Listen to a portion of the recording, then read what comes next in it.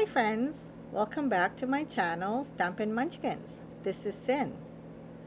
This is the card we're making today, another Brutus Monroe inspiration team project. I hope you like it. Let's go. Here's the products used. Fall Feast Slimline stamp set from Brutus Monroe, basket weave stencil, forget what this one is called, floral frames, chroma mist in lilac and cobalt blue, embossing ink in the small cube, gilded embossing powder, aqua pigment paper, watercolor, cardstock, and I'm using these aqua pigments. Everything will be listed below for easy shopping. I hope you click on the link so Brutus Monroe knows that you came from me. So I'm using 2 watercolor cardstock, and I really like how much water that this takes. And I wanted to use the watercolor because I'll be spraying it using my chroma mist. I just love how vibrant these are. I'm sure you're tired of me saying that over and over again, but I'm just, I don't have pixie spray, so I just put it on, sprayed it on, and it leaked underneath, but it's okay. And there's leftovers, so I just put another piece of watercolor cardstock on it, and I just got the image off, and it's perfect. So now I'm going to be doing some watercoloring. So I sprayed the back of the watercolor cardstock so that it will lay flat instead of using tape. And these are the colors that I'm using: coral, orange, yellow orange. And I'm going to be doing like what we do with alcohol inks and Yupo paper, but I'm doing, I have the colors on the screen, but I'm just doing this using watercolor cardstock and watercolor. And I love these aqua pigments come with droppers, so you can just grab some and put it on, drop it, and you can see some spreads a lot quicker than the other ones. And I'm just using the same technique. I'm using a blower. This is my camera blower cleaner, and I'm just blowing it around until I get what I like. And now I'm going to be adding gold, this gilded, just a few drops, and I'm going to be moving that around. And you can always add some more water, which I did, and I'm just gonna let it go, and I'm just drying it with using my heat gun. I have 2 settings. I'm using the lower setting, and there it is. It's so pretty. Look at that gold shimmer. Subtle, but I love it. Pretty, pretty, pretty. And I flattened it out as best as I could.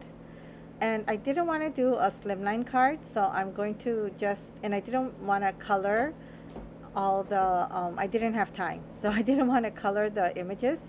So I decided to do it this way, more of a mixed media effect. And I'm putting powder down so that my embossing won't stick to all the other parts. Make sure it's completely dry before you do this, as the embossing powder will stick on the wet parts. And I'm using the clear embossing ink pad, and I'm doing it several times because it's textured. The watercolor cardstock is textured, and it did move a little bit, so I got kind of a ghost image, but it still is okay because it looks very abstract, and that's what I was going for.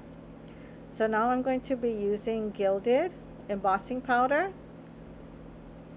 and I really love this embossing powder so much. It's a pretty gold color.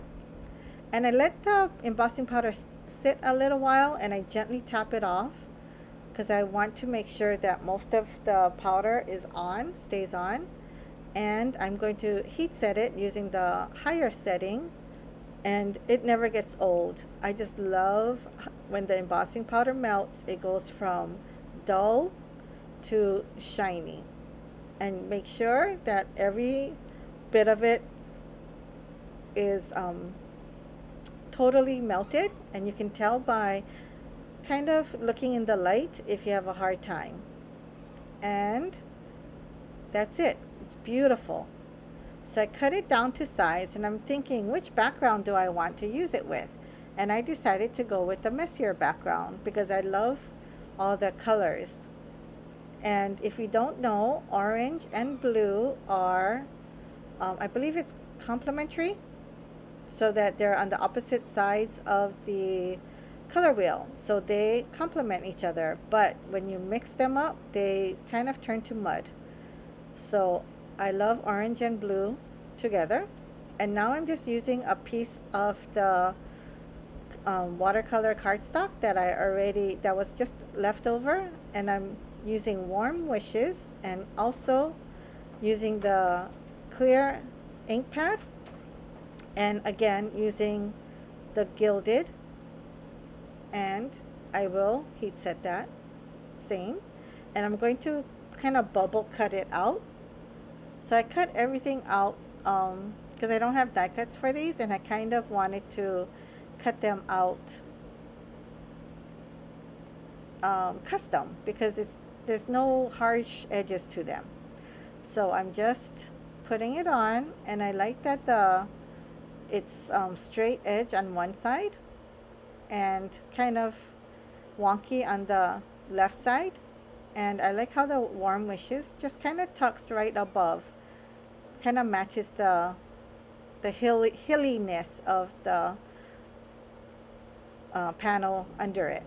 So I just put it up using foam tape for some dimension, and I am going to just stick the whole panel down onto a thick cardstock card base, white card base, and I usually put my MISTI on it to make sure that it adheres flat. So this is the finished card. I love, again, that gilded. If you don't have time to color an image, this is a nice way to get some color onto your background, and it looks like an abstract. So I love it. I hope you enjoyed. I love that there's a slimline stamp set, and I will be using this again in the future. I hope here's another video you might like and a playlist, and as always, please click on my face to subscribe. Thanks everyone. Aloha.